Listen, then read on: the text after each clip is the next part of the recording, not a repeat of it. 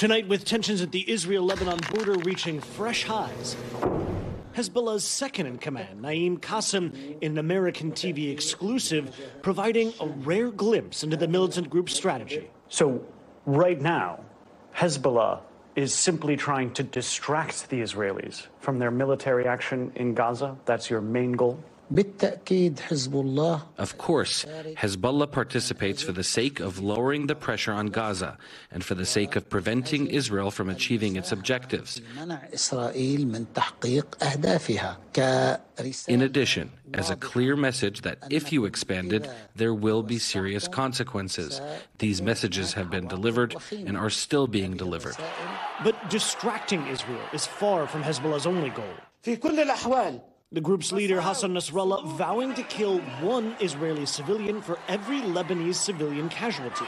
A threat taking on new urgency after an Israeli airstrike killed a woman and 3 children in Lebanon on Sunday, according to state media.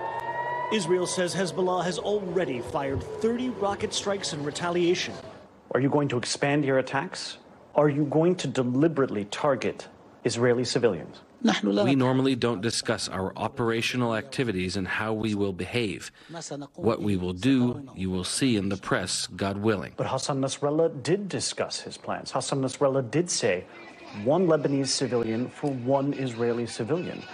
That sounds like a plan. That sounds like a plan to kill Israeli civilians. You can start counting and you will see whether or not our calculations are correct or not. Israel says it's now leading what it calls a global battle against Iranian-backed groups, including Hamas and Hezbollah. What we see is a broader battle between civilization and barbarism. The barbarism is led by an axis of terror. But what Netanyahu calls the axis of terror, Iran and its allies in the region call an axis of resistance.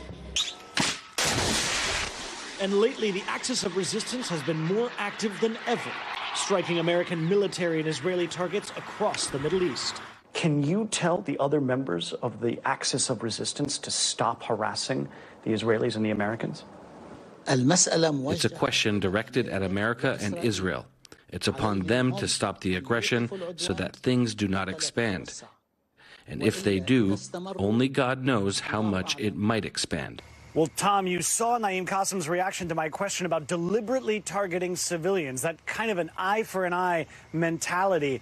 And alongside Hezbollah's stated commitment to escalating their attacks against Israel, if Israel escalates their assaults on the Gaza Strip, which, by the way, they're almost certain to do. They've said they're going to continue to do that. Well, then you've got the recipe for an expanding region-wide war. Tom? That is the big fear. All right, Matt Bradley for us tonight. Matt, we thank you for that. Thanks for watching. Stay updated about breaking news and top stories on the NBC News app or follow us on social media.